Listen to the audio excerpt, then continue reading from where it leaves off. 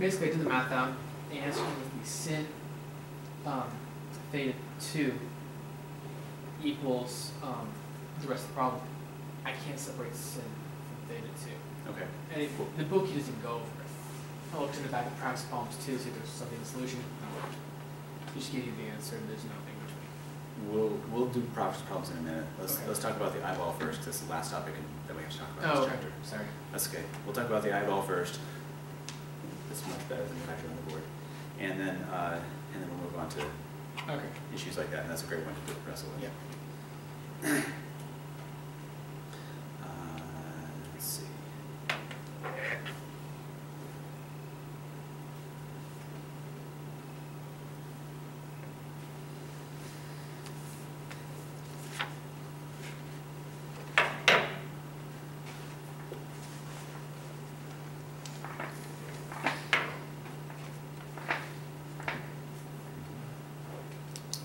Eye looks like a mountain.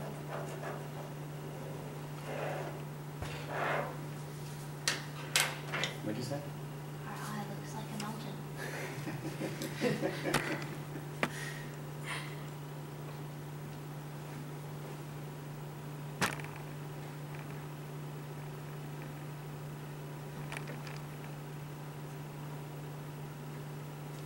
Okay.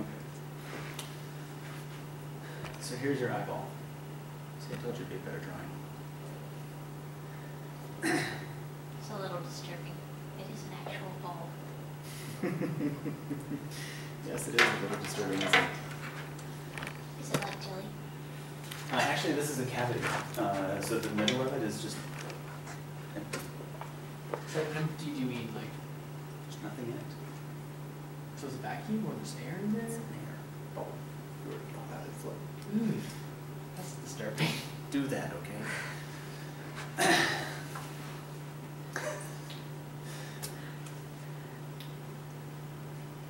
Light comes in.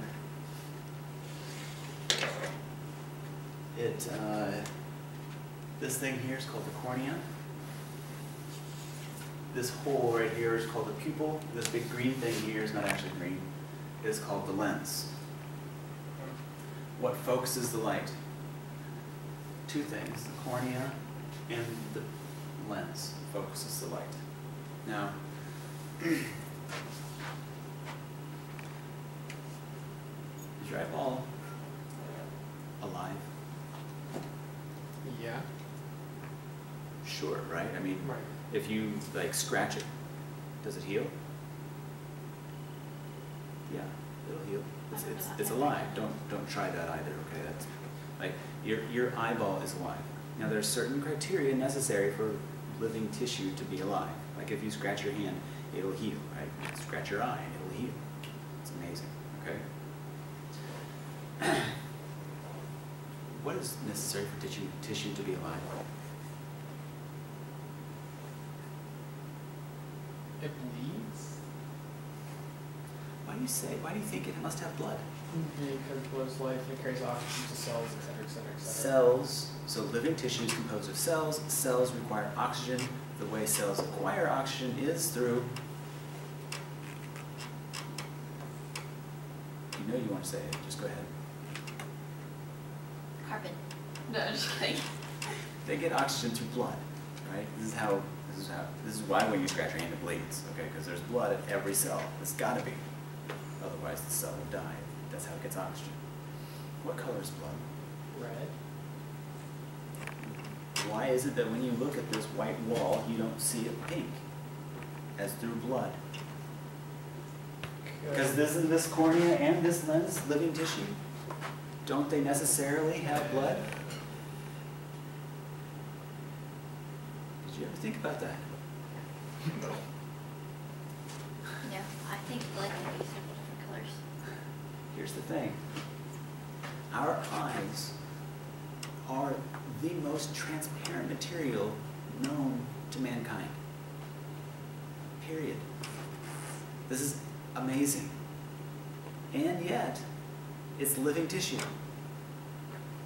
And yet, there's no blood. Nor is there capillaries that would be necessary to transport the blood. Why don't you have blood and capillaries in your eyeball, in your lens and cornea? Well, because that would make the world look very spidery. Yeah, you can't see through that stuff. And you gotta be able to see through your eyeball. There's a whole separate mechanism that your body has built into it so that it can still be alive. This is amazing, and the handiwork behind that is astounding. Kind of disturbing too. Yeah, it's amazing. Next point, that camera that we've got up there, or any other camera you've used. If you want to focus on something, how do you do it? Either it's digital enhancement. Yeah, that's after you're taking a picture. What about Well, lighting? sometimes I know some cameras, like my phone camera, doesn't actually zoom in, it just increases It just, pixel density. it just looks at a smaller piece of it. With a camera, digital manipulation aside, that's a whole other issue. With a camera, you move the lenses. So you've got a lens here and a lens here. If you want to look at something that's farther away, you adjust the distance between those two lenses, okay? And it takes a while to focus. With your eyeball, if you want to focus, guess what it does? Does it move lenses? No. All these muscles along here just change the shape of that lens. Jones, could you change the shape of this lens for me? Yeah, you can't really just do that with cameras. We don't have the technology to have truly clear lenses that are adjustable shapes, let alone a controlled adjustment.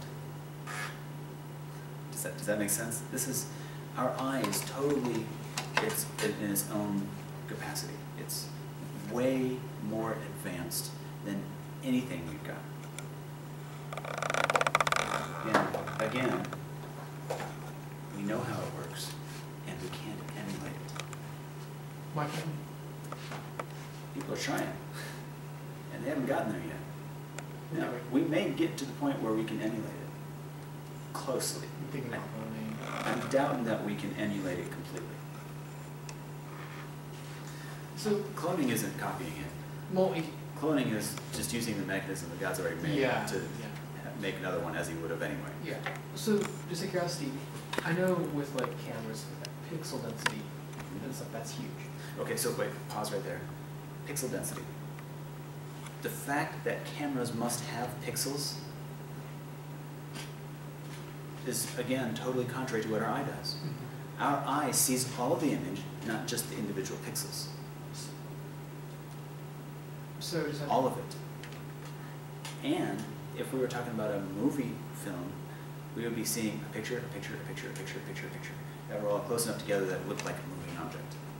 But if we're talking about our eyeball, we're seeing not only all the image, but all the image all the time. We see all of it. Okay, go on, pixel density. So, what would be the equivalent pixel density of our eye? If we could, like, if somehow. There isn't an equivalent. Okay. Our eye is way beyond that. It's a whole nother ballgame. Okay, so how this? Eyeball game.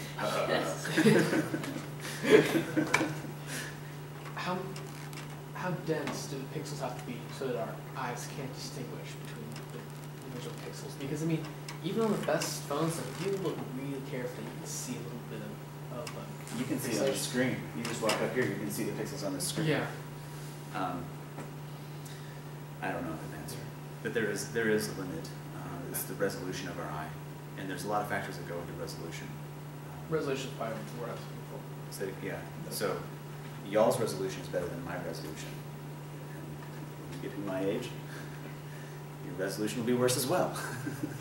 But there's all sorts of factors that go into resolution. Assuming we still have our eyes. Yes, assuming you haven't decided to see if they'll float or not. That's so disturbing. When you get the image on the back of your retina back here, the image is upside down. Why is it upside down? Because of reflection? Because it's a real image. if it wasn't a real image, you couldn't see it. It's got to be a real image. So this is a convex lens. It makes a real image on the back of your cornea. Okay? And it's a real image, so necessarily it must be upside down. And yet, when I see you right side up. How does that work? Your brain flips it. Nope. Okay. The optic nerve flips it before it ever gets to your brain. How cool is that? Your brain doesn't flip it, your optic nerve flips it for you.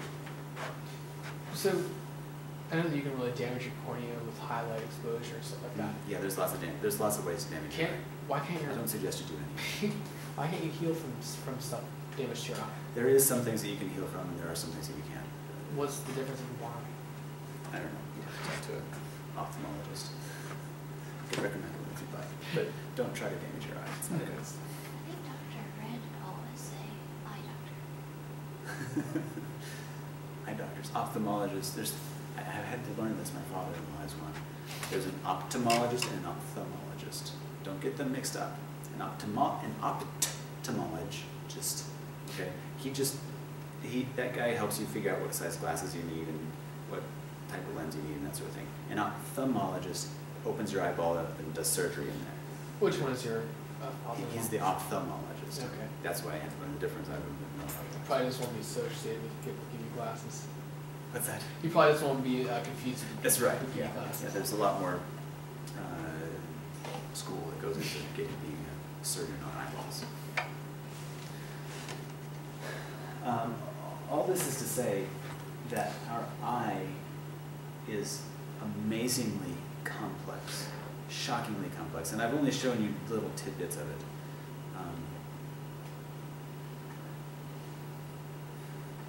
Our eyeball could detect one photon. If it was a perfectly dark room and we saw one photon, we'd see it. Or our eyeball could detect 10 billion photons and distinguish color differences and shape differences with 10 billion photons. That's that range of measurement capability that I told you about with the ear. Eye is the same way. We can't do it. We don't have anything in any measuring system that comes close. We just can't. And yet, our eyeballs just do it. So, how many photons are in the white out from lights? Just guess, like roughly what type of average room light has. I don't know. I don't have that number. My guess. I don't even have a good feel for that. I haven't spent a lot of time thinking of it in terms of number of photons. So there we go. And you need to know about myopia and hyperopia. So let's see if we can wrestle with that. Here's your eyeball. Oh, that's cool. Now,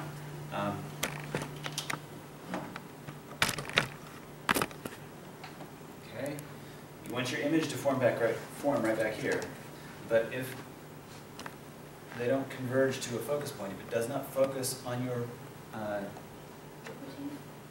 retina, is that what did I say that right? Retina. Yeah. If it does not focus on your retina, you will not see an image. Okay, so I believe this one should be the right one. Let's see. I think it might be that No, angle. that's not it. It's this one. Dr. Core, I think That's not it. the picture's on there an angle. Is it crooked? Yeah.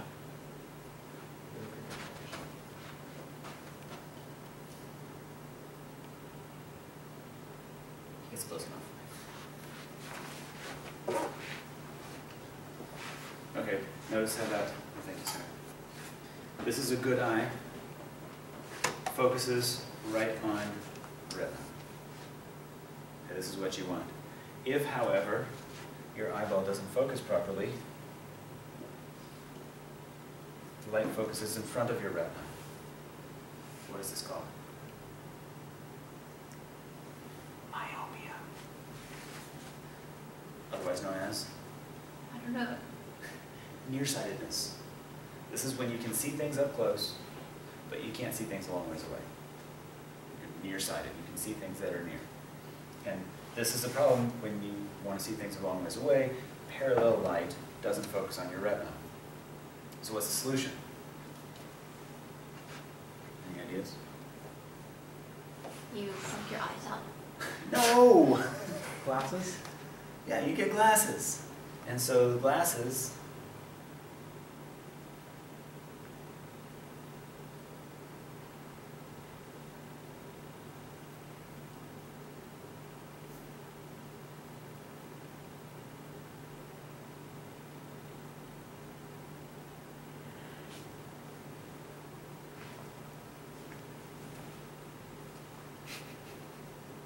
you get glasses till they focus on the retina.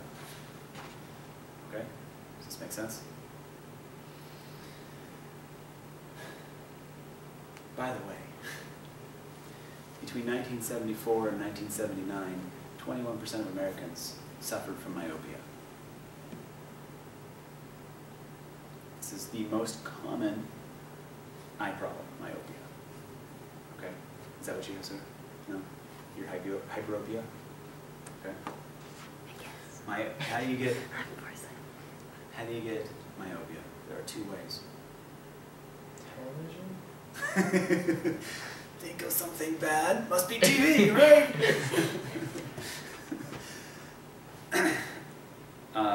Yes, actually. So there's two options. Option number one, the primary way to get myopia is you just inherit it. You didn't do anything wrong. You just got it. Okay. We call that mutations. Darn genes. Yeah, you inherited a mutation from your parents. Or your parents might not even have it, but the gene mutated on its way to you. Was recessive? No, it was a true mutation. Mutations always lose information. And your eye loses the ability to focus properly. Now, but most of these are just inherited. In other words, one of your parents had it, may have been recessive, and now you got it. Or actually, if they both had it, and it's just a recessive, you got it. Now, 41% of Americans have myopia. Now, you're right, the other way to get myopia is to stare at a TV screen too long. Or computer screen. Or a computer screen, okay? You stare at it too long, what that does is your eyeballs only focus at the same distance all day long. Same uniform brightness all day long. And your eyes forget how to adjust the iris, deal with different intensities, and they forget how to adjust the lens, deal with different focus distances. So you get myopia, okay? Now, we don't know for sure exactly why more Americans have myopia now than before. It could be entirely due to more people staring at the TV and the computer screen all the time. Could it be also, it very well could be though, my guess is it's a combination of how much is which and how much is the other, I don't know. That there's just more bad genes in our gene pool. This is the way it always goes. This tends towards disorder. Now, in looking at the way we've got two engines going on here. There's mutations causing problems, and natural selection getting rid of problems. Here's the problem. With humans, we don't have a whole lot of natural selection. You can't see well? Just put some glasses on, you're fine. And you will have kids eventually. So, Okay. could it also be that maybe we're using computers rather than the 70s are using TVs. Computers are closer to you, that's what they do? It could be, yeah. Yeah, the TVs are going by the wayside. Everybody's got their own personal TV now. Held at exactly 25 centimeters all the time. Yeah, in the non-human world, bad genes get passed on. Animals can't see where they're going as well.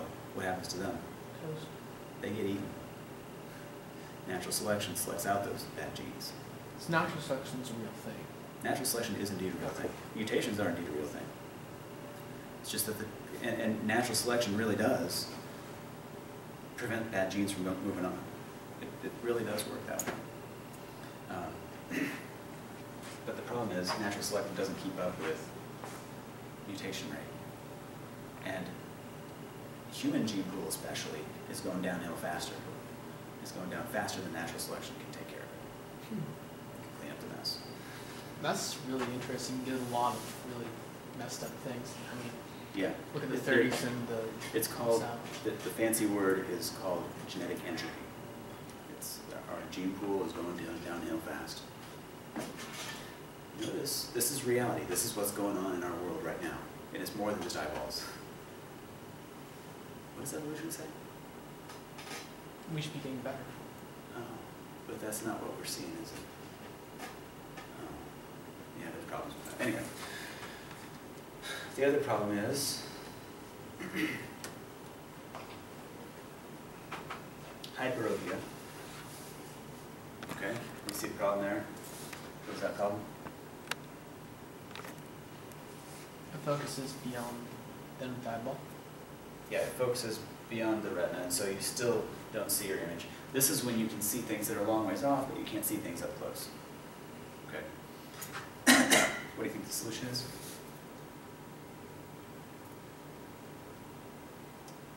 Oh, glasses? Put glasses on again. The last one you needed a converging lens.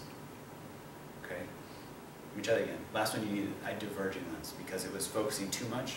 You need to spread it out a little bit, so you put a diverging lens on there. This one isn't focusing enough, so you need more focusing power, so you put a converging lens on there. And so you put this one on there. Oh, look at that. That one looks nice. Okay? Does that, you okay with this? What a fun toy. I like this thing. Okay, there we go. So this is all we need to talk about in terms of the rest of the chapter. Isn't that great? It hurts at first, but then your eyeballs adjust. It's very bright. That's your iris. Opening and closing, I'm sorry, your yeah, that's right. Your iris opening and closing that little hole there. When the lights turned on, the hole got a little bit smaller. Okay. Let's take a break from it and let's do some problems. Starting with how to do the sign.